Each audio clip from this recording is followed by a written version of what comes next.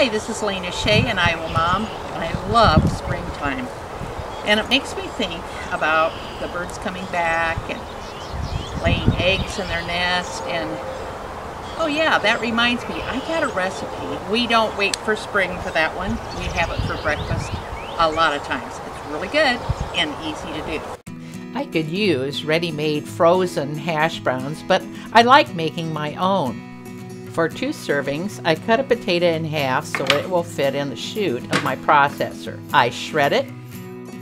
Then I dab them with paper towels to remove a lot of the moisture that are in the potato. Next, I heat up my frying pan over a medium heat. I'm adding a little olive oil to the pan, and while that's heating up, I'm going to get my eggs ready. I like to put them in individual little bowls, which gives me more control over where those eggs are going to go.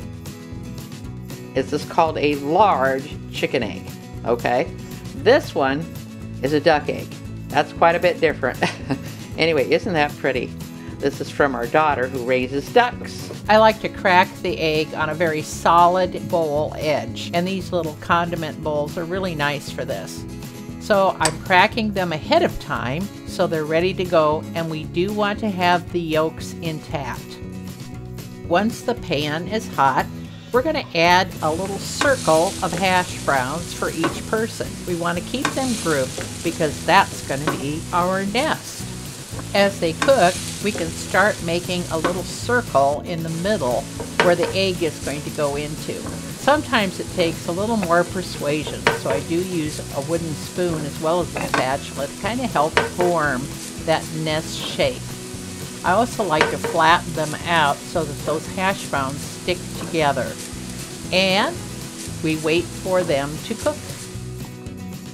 You can see how it's getting brown around the edges, and that means it's time to flip over. So there we go. We've already got the olive oil on the other side.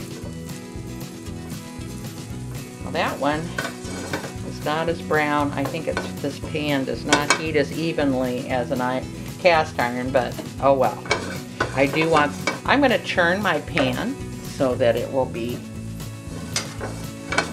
hotter on the side of the one that's not done as much. Next, we're going to put more olive oil in the center, and then pour that egg in there. Same here. You can see the yolk of that duck egg is so huge compared to the chicken egg. We're going to season. I use just a little bit of pepper and salt.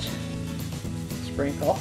And then we're going to put the lid on so that will kind of steam the eggs on top as well as cooking them from underneath.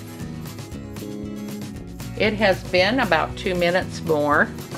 Take off the lid. You can see where the white is starting to get coagulated,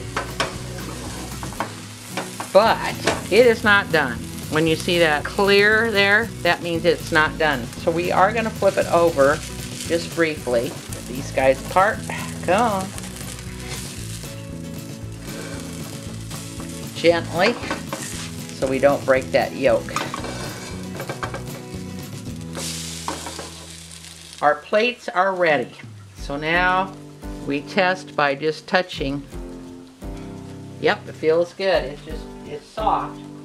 You don't want it to, if it's real jiggly, then we need to give it more time. We can peek underneath. And it's all done. The pretty side, I think, is that side. So that's the side we're going to show. Doesn't take very long on that second side. Now our eggs in the nest are ready to eat. This is Lena Shea, an Iowa mom. Thanks for watching. If you'd like to see more, go to youtube.com/an Iowa Mom videos. Then click on the video tab for a whole list.